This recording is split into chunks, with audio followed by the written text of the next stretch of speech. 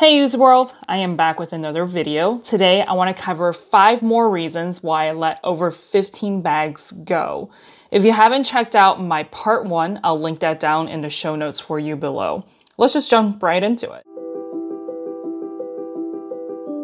4 bags in front of me haven't been in any of the videos recently, so I figure it's time for them to come out to breathe and make an appearance for us to take a look at. Reason number 1 is when bags are too heavy. Before, I would make purchases based on, how they look, how they function, but I didn't really think about, the weight of the bag. As I'm getting older, my shoulders start to hurt, and I love crossbody or even top handle, right? Just using it on your crook of the arm, where when you start throwing stuff in there, it can get really heavy. Obviously, when you're young, you're very able to bounce back. You don't feel the pain. But again, as I'm getting older, I want to make sure bags are under 2 pounds because of all the stuff that I put in there, it's obviously going to be more than 2 pounds if it's at the 2 pound mark. So I don't carry a lot of stuff. I've learned to really pare down to just the essentials. These are the bags I let go. Even with my very pared down, you see my cosmetic bag, you see my little key pouch or a small wallet or card holder, and then maybe 2 phones, which in itself is like the most heavy thing. They're literally the bane of my existence. So, I have to factor that in just because I do have a job that requires me to have 2 phones, right? My personal and a work phone. And that just got to be too much. So I have a very strict rule. And no, I do not go around with a scale in my purse as I'm going shopping.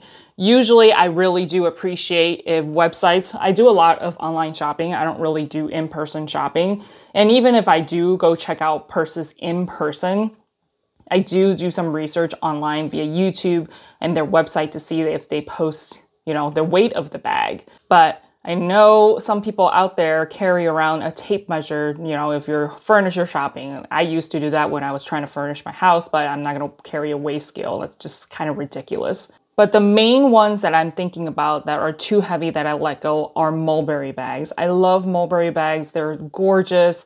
Their style is very, classic looking, very me. Unfortunately, I had to let all of them go because they were way too heavy. And maybe it's to their own detriment that they use really good quality leather, and thus it becomes really thick and heavy. So the first one I let go is the Winsley bag. This is one I bought when I was in Ireland, and I showed up to their outlets and I saw this bag. Of course, you get the tax-free and whatever. Did I get tax-free? I can't remember, but I think it ended up being like $700 or $800, which is a really good deal. But the chain was heavy, the bag itself was heavy, the interior was suede, and it's just an overall a really gorgeous bag and very low key. It had a really nice dark green color, but it was just way too heavy, even though I had just, one or a couple things, my essentials that are in there. So I had to let that go. I basically only used it maybe once, at the maximum twice, to dinner, and it was just like, okay, I can't do this. The second one is going to be the Bayswater, another gorgeous bag. It was very useful. I did take it on vacation with me, and it turned out to be quite heavy. The strap is long and it's not adjustable, so you've got a little bit of another kind of a loaf looking like bag that's kind of flinging around on your body when you're crossbodying it. And of course, it just got to be too heavy, so I had to let that go. The other one, oh my goodness, this one, the Amberley, such a cute bag. It didn't fit very much, but the thing itself was so incredibly heavy that I had to let that go. The strap was heavy. I was feeling the construction of it. It was just so structured and such a well-made bag that I think you can literally toss around everywhere and it still will be in really good condition. But unfortunately, it was just, I didn't weigh any of these bags, but if I'm using it and it feels really heavy, then I'm just like, nope, not doing it. The other one is going to be my Marc Jacobs bag. If you remember, this was all the rage. I know they recently did a reissue of it. I had the purple one And of course, it was a bottomless pit, even though the interior lining had, you know, the Marc Jacobs symbols or logos, which was kind of cool. So that one was really heavy as well. So I did let that go. And I'm kind of more into neutral colors now, as opposed to just some bright, super bright, you know, purple anymore. The last one that I had to let go that comes to mind that was incredibly heavy was a Tumi bag. And I got this for a work bag. Functional bag, you put your laptop in there, you put all your essentials when you travel for work, and then it's game over. It's just like, oh, you know, 7 to 8 pounds, and I'm not lugging that around on my shoulder. Even when I use the top handle for the crook of my arm, I had to let that go. Reason number 2, I'm gonna kind of put a slash in the middle where it's too delicate / not functional. I had to let the Hermes Garden Party 36 go.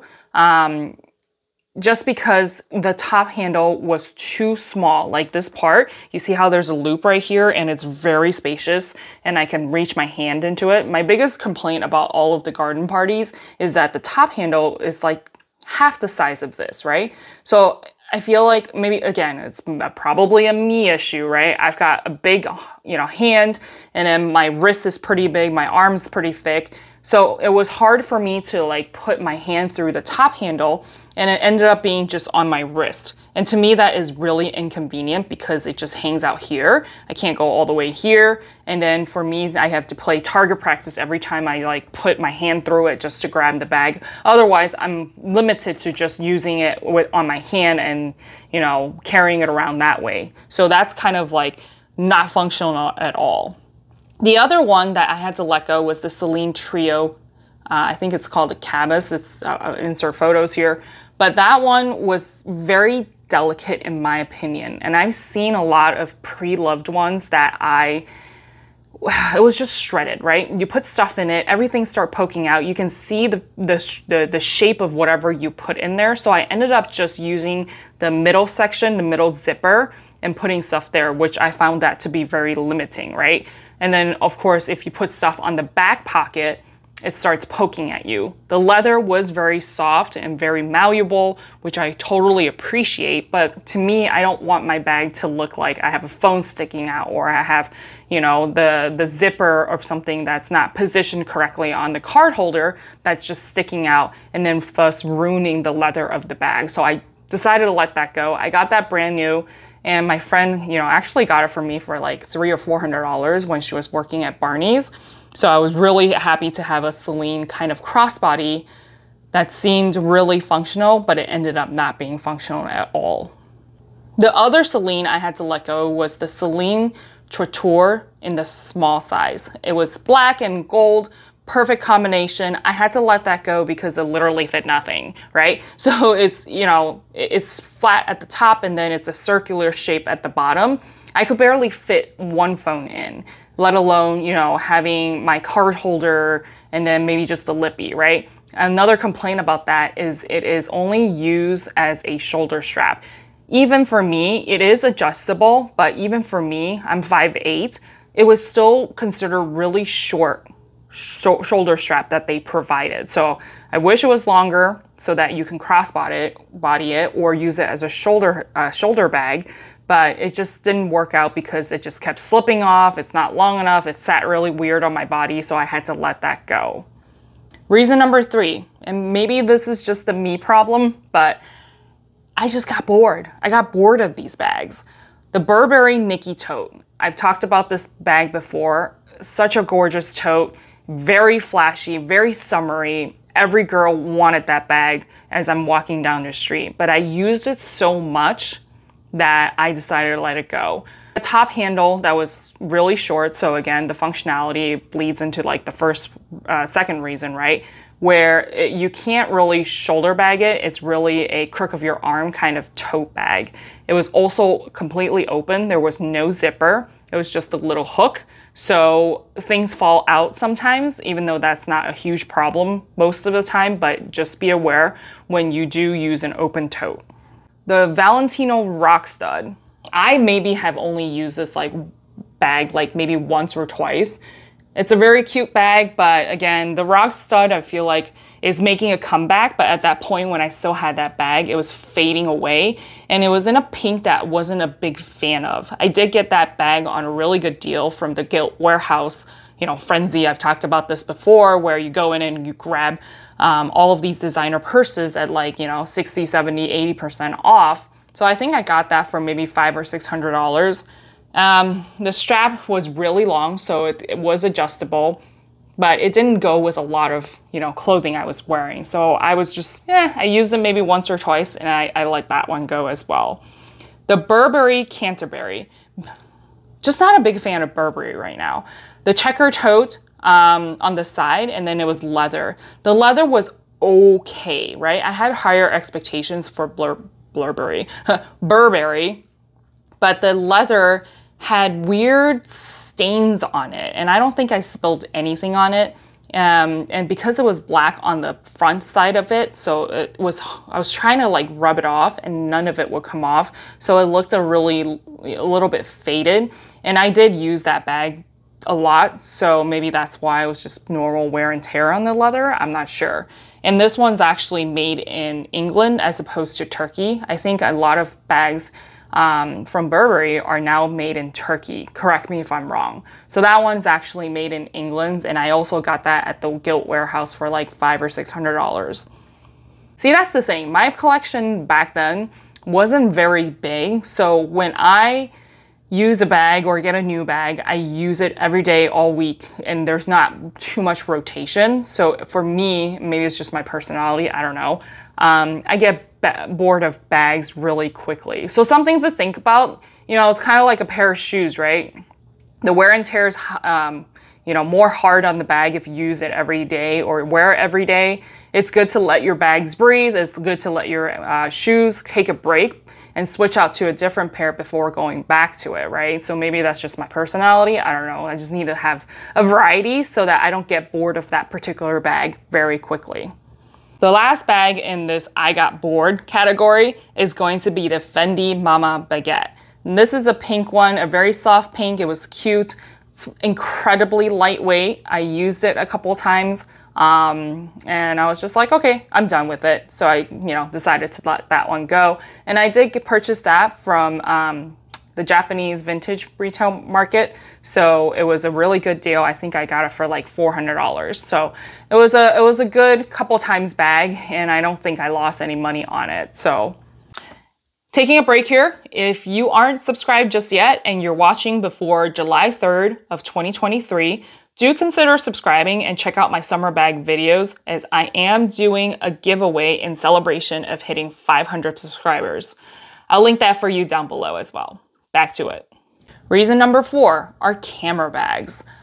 You guys are gonna come for me. I know the love for camera bags is really strong. So I completely understand the appeal of it, and I used to love it a lot. I wanted a camera bag, you know, in every brand, but I no longer own them. I had the Gucci Marmont red small camera bag that was really cute. I enjoyed using it. I also had a YSL Mini Lou camera. I probably have like a bunch more others, I just can't remember. But camera bags, in my opinion, does not work for me. Just because you have to make sure you zip it up, right? First world problem, I totally get it. But when it comes to you forgetting to zip up and then you bend over, or you move in a kind of odd like direction, mostly it's bending over, and then all of a sudden it flips over and everything gets scattered on the floor. Maybe I'm just a clumsy, you know, person, but for me, it has happened multiple times where I just, you know, try to zip, I forget to zip it, and then I bump into something, it flips over, and then it just scatters everything. So I don't know, I just don't prefer camera bags anymore. It's a square shape, a rectangular shape, very useful, but it's not something I gravitate towards anymore. The last category is going to be Kate Spade and Coach, as well as Tory Burch, or any outlet that, you know, any brand that has an outlet. I had so many of them. I'll insert a couple photos. Kate Spade, I feel like, has really whimsical categories for their bags, and it's super cute. Obviously, that's not my style anymore. I don't want to be cute. I also feel like if you wear that, you know, banana or pineapple or, you know, a little parrot, which again, like I said, it's super cute kind of bag, or has little cherries on top of it. You've seen it once, you've seen it, like you can't unsee it, right? It's like you're wearing, it gets old super quickly, right? It's not something that is classic and can go with any outfit. It has to be very specific. And, you know, Kate Spade as well as Coach, their bags aren't expensive, right? But for you to be spending $80, $150, $200 on something that you have to pair with a specific outfit, to me, you're buying those bags, and then it's just, it adds up, right? And can you wear it year after year? You know, this theme of bananas, and usually Kate Spade has really, you know, on-trend themes where, you know, hey, the hottest new thing is dolphins or, you know, parrots and banana or monkeys or whatever it is, right? It's on trend with that specific year. Do I want to be pouring money, you know, even though it's not, you know, a lot of money for each bag, but if you buy one theme bag that you use 1 year and then you try to resell it, it's not easy to resell. So do I want to be spending $100, $200, $300, $400 every year just to have a longevity or a lifespan for that particular bag for only 1 year? Do you see what I'm saying? Or am I being crazy? And then same thing with like Coach bags. I don't like the Coach monogram. I like monogram like Louis Vuittons. I like, you know, other brands' monograms, like the little Gucci ones. Those are completely fine. But when it comes to Coach monograms, I guess I just went through the whole phase of, you know, back in the day where every single girl out there had a Coach bag, right? It just got so old, right? And they're bringing it back and there's no like update to it. So I'm just like, I'm over it, right? When it comes to the regular Coach store, their designs are actually really nice. I do enjoy the regular Coach, but when it comes to a Coach outlet, I feel like when I walk in there, everything is plastered with like the Coach monogram. You can say the same thing about Louis Vuitton. I get it. It's like, am I being a hypocrite? Maybe, but I feel like the Louis Vuitton is just on a different level and it's very consistent. And then of course, if you want to choose like the Louis Vuitton Empreinte, and they also switch it up to a little small or a big. It just has it's just a different tier of luxury, right? So going back to spending the same amount of money, I had a couple Coach outlet bags and they don't last. I feel like, well, one of them my dog chewed, so that's no fault of Coach, obviously. But I feel like especially the cloth ones, they wear and tear very quickly. And you're spending like $150 on a Coach bag that the quality of the outlet, I feel like is not as good, obviously, as the regular outlet. And they have materials, most of them is canvas and plastic, not a whole lot of leather. So it doesn't last as long, the longevity. So in this case, kind of just showcasing, I was able to get this Ferragamo. This is a bag from like the mid 1990s. It's a leather bag, and I got this for like $300. Do I want to spend $300 on a pre-loved vintage bag, or do I want to spend it on, you know, 3 or 4 Coach bags that might not last as long, right? This is all personal preference. I'm kind of just rambling here, but personal choice. I want to buy a piece that is a quality piece. You know, obviously, if it lasts from the mid 1990s. You know that this bag is going to last, as opposed to a Coach where it's very trendy, or Kate Spade where it's very trendy. And this one just looks like it's pretty much completely brand new. And I know this is a very classic style that I can wear, you know, decades from now. And the final category, which is a bonus category, I let go of this particular Fendi because it was just so smelly. Again, that's obviously not a reason why you should purchase or not purchase a bag. This is something you have to be aware if you do purchase from the Japanese or just pre-loved in general. It's a risk to purchase pre-loved, right?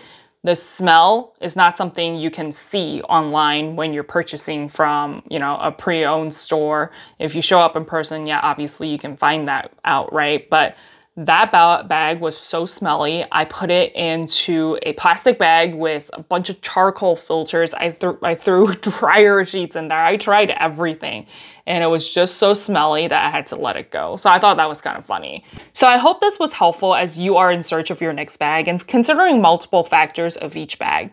Hit that like and subscribe button for me. Check out my top 5 reasons why I let 20 bags go here and whatever the YouTube algorithm thinks you'll like next. Life is hard. I want to help you save time and money so that you can somehow adult easier and less in retail. I'll see you next time.